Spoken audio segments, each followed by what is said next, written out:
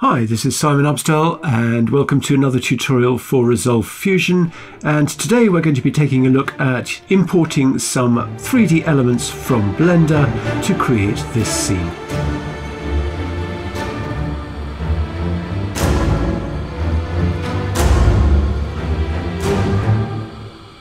So let's take a look.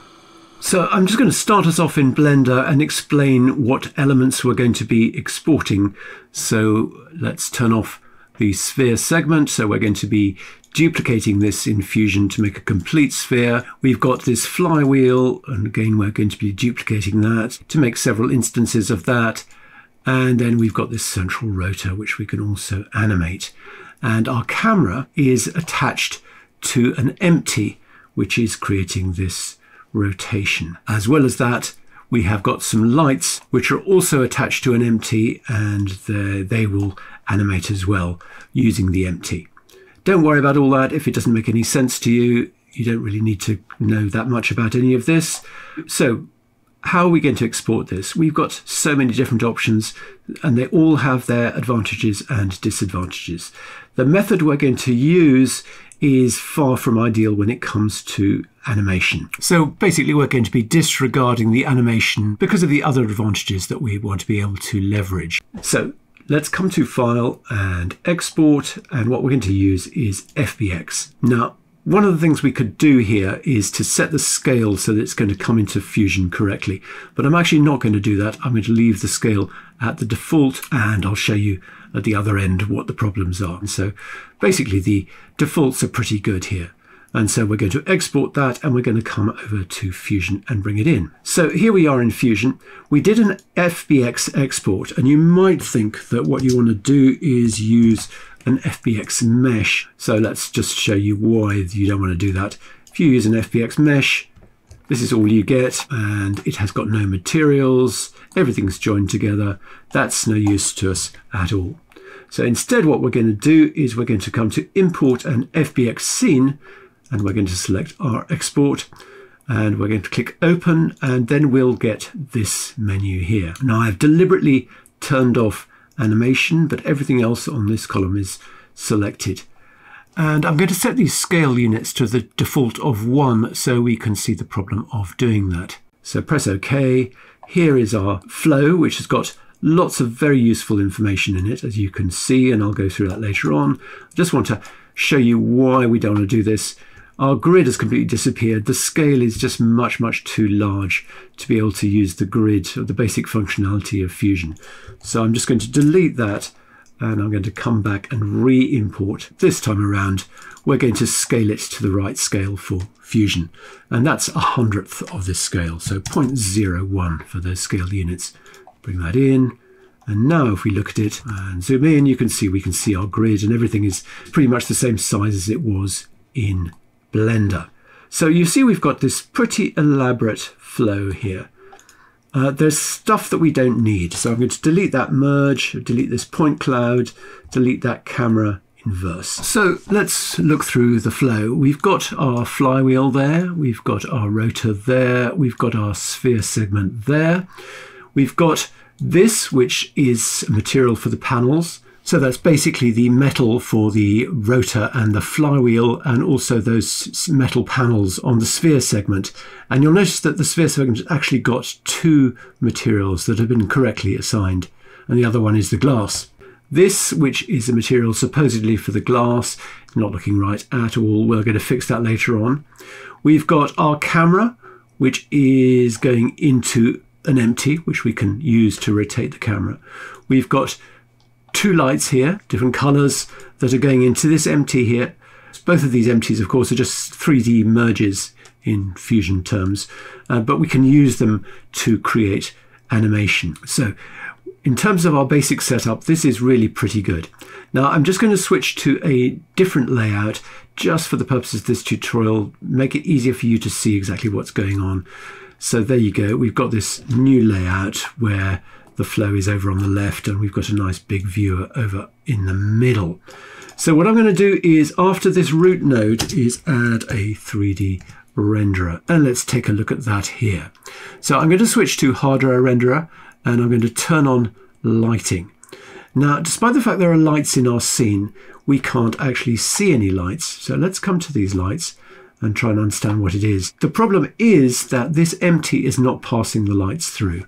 So we need to select it and just turn that on. And immediately you can see we've got these lights in the middle there like that. I'm just going to turn off that sphere segment while I show you what's happening here with the lights. Their intensity has come through as 500, which is obviously a crazy number. We don't want that. So I'm going to go for 0.5. And I'm also going to switch to linear decay and just do the same thing for that other one. So 0.5 for the intensity and linear. So let's look at our sphere segment again, turn that back on again. In actual fact, what I'm going to do is I'm going to add some additional lighting just so we can start to see this scene properly. So I'm going to add a 3-point light and I'm going to add it to this root node, which is basically obviously a 3D merge. This point light I'm going to move to -2 on X and 1 on Z. And again, I'm going to come to the controls, set the fall off to linear, copy and paste, add this one to the merge, and this one I want to move to the back. So I'm just going to move it to 1 on X and -2 on Z. So our supposedly glass panel is just not looking right at all. So we can come to this body, which is the glass material, or the quasi-glass material, and we can try and make it at least transparent. So the way to do this is to turn the alpha down to 0.1, and now you can see that it's see-through. And the other thing I want to do is come into its specular and set its intensity up to at least 1, and maybe that exponent can go up to 50. Now the key thing to realize when you're compositing 3D in Fusion is that you're never going to get ray tracing, which is what makes glass look like glass and really is the thing that makes things ultimately look photorealistic. So it's just something you have to live with. We can probably make this look quite good though. So the first thing I want to do with this sphere segment is to add a 3D duplicate. I'm going to have 8 copies. I'm going to come down to the Y rotation and set that to 45 degrees. And now we've got a complete sphere like that. Or rather, we would have a perfect sphere, but our sphere segment in the export process has actually got out of alignment. So you see it's got this rotation on X of -110. I need to set that to -90, and you see that sorts that out. And this is one of the perils of exporting 3D, is there are always funny little things that you need to have to sort out. It's not always obvious why they've happened. Another thing I want to do is come back to my renderer, and here under transparency I'm going to set it to sorted, and you can see the difference that makes. Really very considerable difference to the actual look of it. And I also want to come back to the body material, diffuse color. We're going to sort this out in a different way later on, but I'm just going to turn that down, and as you see, the more we make it black, the more it actually looks transparent, as it should. So while we're here, let's actually animate this sphere segment. Let's come to the transform, Y rotation, expression, and let's have time. And I think that's probably on its own just going to be enough. Gentle rotation like that. I don't really like compositing over this checkerboard, so I'm going to add a background to that renderer, look at the merge, and then swap the order. I'm just going to hide the controls there. So let's maybe just talk a little bit more about the materials and so on before we actually go on and animate the rest of it. So what I want to do is I want to bring in a loader. And I'm going to bring in this thing that's, you can see these windows here. If we have a look at that, it looks like this. And I'm going to add to that a sphere map. I'm going to turn on angular mapping. You can see we've got these windows mapped around our sphere. And then I'm going to add in a reflect node.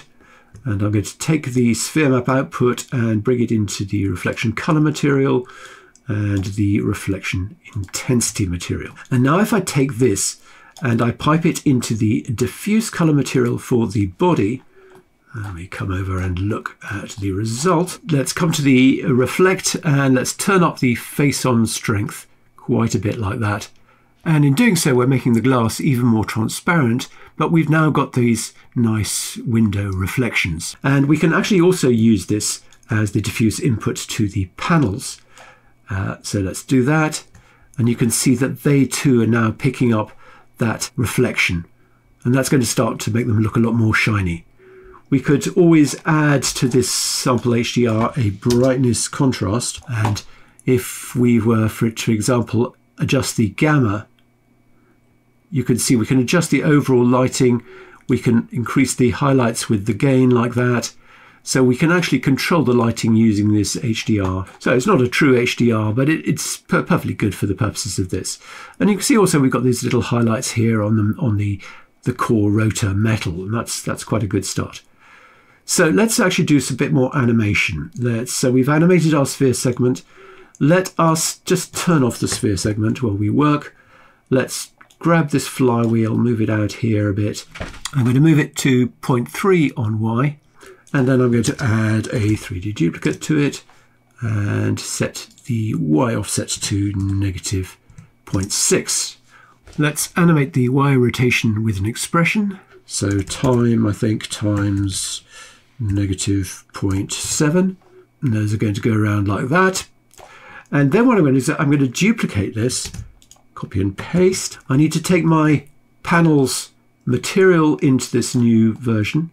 And I need to take the duplicate output into the root node. And then with the duplicate selected, come to transform, set the scale to 0.75. See, we've got a smaller version. I'm going to come to the transform here, set the Y to 0.6, and in the duplicate, set the transform to -1.2. And then we can also come into the animation, and let's maybe make this faster in the opposite direction, so times +11. So they'll go around in opposite directions like that. So then let's select the rotor, and all we really need to do with this is animate its Y rotation. Again, we can do it with an expression, and we can use time again. I think time times 2 is probably enough for that. And we can turn on our sphere segment again. So what else do we need to do? We need to animate our camera. So let's select our camera empty. Let's come to the first frame. I'm going to keyframe the X rotation and set its value to 120. So we're slightly looking down like that. Come to the last frame and set it to -30. So we're looking up into the body of the sphere like that. So that's our camera animation. Let's select our lights empty now and come to the transform. So what we're going to do is add an expression to the Y, because I want these lights to oscillate up and down. So we can use sine, open brackets, time, divided by 24 perhaps, close brackets. And I don't want them to go all the way, so I'm going to type times 0.75, I think. You can hopefully see those lights are moving up and down. And then we also want them to rotate. So let's add an expression to the Y. And let's use negative time times 3. So now they're going to spin round. We've got lots of interesting animation going on there. What I think probably needs to happen is we need some more lights. So I'm going to select one of these, copy and paste it, add it to the root node, and then let's adjust its position.